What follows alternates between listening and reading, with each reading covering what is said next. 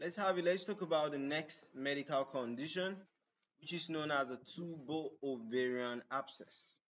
All right, so tubo ovarian abscess.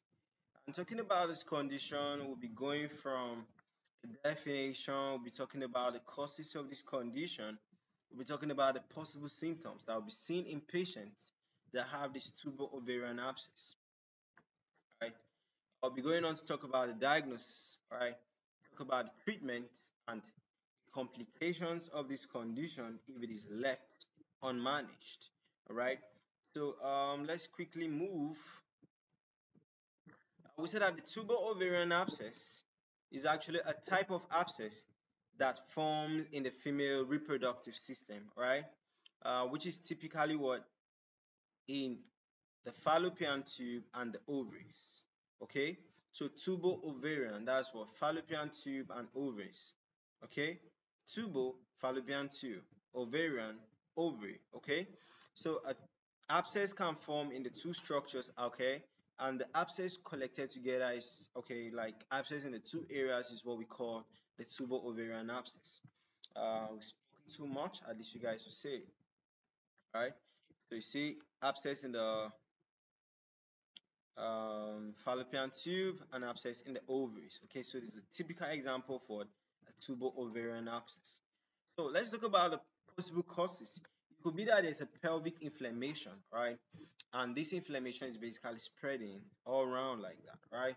There could be bacterial infection like from chlamydia or gonorrhea. There could be that there was a rupture of the ovarian cyst or follicle. It could be that it's a post-surgical or post-procedural what complications. Maybe they did some surgery and then you're having some complications and all that. All right. Then, what are the possible symptoms of this condition? It could lead to severe pelvic pain. All right. Could lead to severe pelvic pain. There'll be fever, chills, nausea. There'll be vaginal discharge. All right, and bleeding too. Okay, so apart from the vaginal discharge, there will also be what bleeding. Okay, there will be abdominal tenderness and guarding.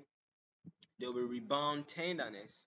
There will be dysuria. What is dysuria? Is basically painful urination. All right, so that's all for this condition. Talk about the diagnosis, treatment, and complications. So diagnosis. If you want to know that a tubo ovarian abscess actually exists, how can you be able to actually get this? You can do a physical examination, all right? Or you could do some imaging studies like ultrasound, CT scan, MRI scan, just to confirm, right? You can also do some laboratory tests like blood work, urinalysis, and cervical cultures, right? You could do some swab from the vaginal discharge, send it to the lab for culture, all right? So you get results and basically know. What are the treatments? You might want to give antibiotics to treat the infections. You might want to administer some pain or pain relievers and all that, right? They could also do some supportive care, all right? They can also do some surgical drainage or removal of the abscess. You could do some percutaneous drainage. That's insertion of a drain through the skin, all right? Then also some laparoscopic or open surgery to remove the affected tube and what ovary. That's a salpingo-oophorectomy, right? If you want to do this surgery, you might actually want to open the abdomen. All right, that's where laparoscopic actually comes through. And talking about the possible complications, if there's inflammation of the what fallopian tube and the ovaries, okay, of course this is where what fertilization actually takes place. So if these two structures are inflamed, it can lead to what infertility and reduce what or reduce fertility. All right, it could lead to chronic pelvic pain. It could lead to ectopic pregnancy. It could lead to what recurrent abscesses. You can lead to general sepsis, where your whole body is responding to some microorganisms and all that. Right.